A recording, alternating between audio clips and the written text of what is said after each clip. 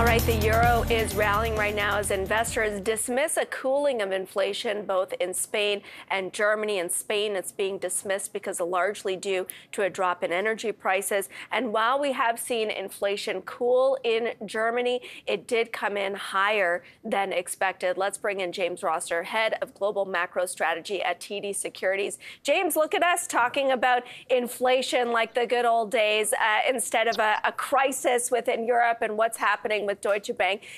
Are we kind of back to what we used to be obsessed with a few weeks ago, focusing on the various components of inflation? I mean, look, I'd love to say that, of course, as an economist. But yeah, I mean, we'll have to wait and see, I guess. I think like everyone, there's a certain sense of nervousness out there that something else is going to happen, and we're not quite in the clear yet. But yeah, no, certainly. I mean, data like inflation data, we've got central banks really trying to separate financial stability and inflation targeting. It still matters a lot, and you can see that the moves in markets today reflect that. We had the German and Spanish numbers, as you said, come in. We're seeing decelerations, but the German numbers came in hotter than expected. And what really stands out, I think, in Europe is the core inflation numbers. When you look across the US, Canada, the UK, and the Eurozone, the Eurozone is the only one of those four that's seeing core inflation continuing to rise. All the others have seen it top out and come down a bit. And on a 3-month basis, which is the way we tend to look at it because it strips out some of those base effects from a year ago, it's been between 5-6% around that range since September last year. There's no signs of cooling at all. Global goods prices are supposed to be pulling it down right now. Global goods inflation is still on an upward path in the Eurozone. This is a huge battle for the ECB going forward. And I think that's why you saw that Euro rally, because it basically confirms that the ECB needs to do more, right, with respect to raising rates. How do you see that playing out?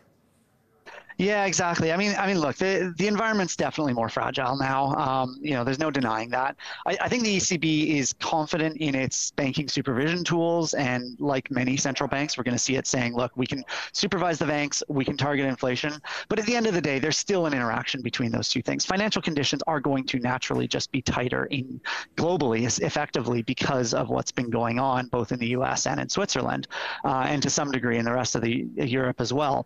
So there's going to be a little bit of tightening in financial conditions from that. It's going to do some of the work of the ECB. So from our point of view, we had expected the ECB to do the 50 basis point hike they did a couple of weeks ago. We were looking for another 50 in May and then a final 25 in June.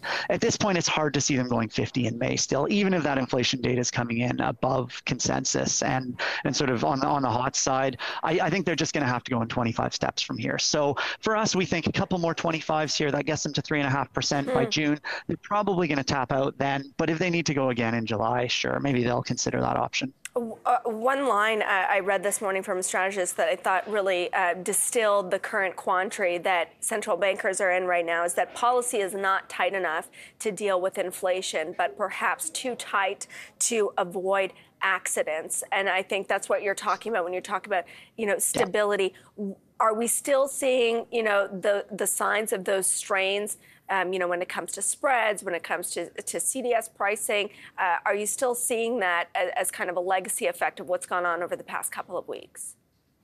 I mean, things are obviously calmer, but there's that tension, right? And I think, what you saw with Deutsche Bank last week, reportedly just down to a single firm trading the CDS there, people get twitchy and bigger moves can happen off the back of perhaps, fairly small idiosyncratic moves.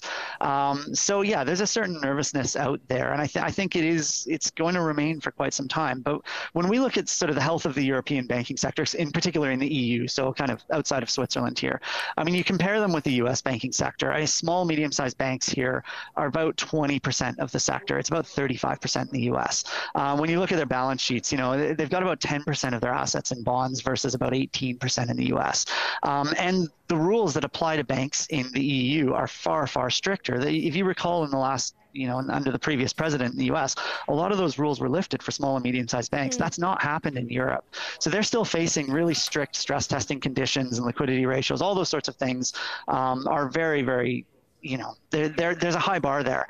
Doesn't mean everything's going to be perfect. I mean, sentiment can drive things in pretty wild and wacky ways, and I think that's what we've got to be careful about. But as looking at the fundamentals, I think we can all step back and say that things look fairly sound. And so where do you go? What's your best idea right now about, kind of where to hide out, where you can find relative calm?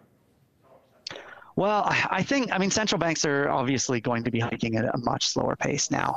And I think that's going to be the theme across the G10, really.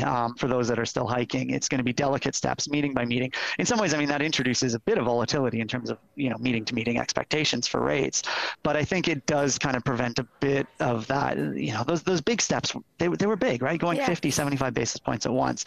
Now we're talking 25s. I think inflation, we're going to start to see come down rapidly. And, indeed, we saw that today, right? I mean, just because it was an upside surprise on the German numbers, it fell from 9.3 to 7.8. Spain headline fell from 6 to 3.3.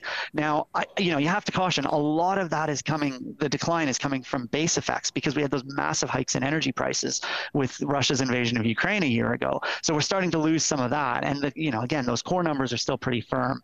But I think going forward, there'll be a bit of, I think people will take these lower inflation numbers in stride and probably be quite happy to see them. And it'll allow central banks to be a little more predictable and a little slower with where they're going. So what does that mean for those in the rate cut camp that are still pricing in cuts, particularly in the U.S.?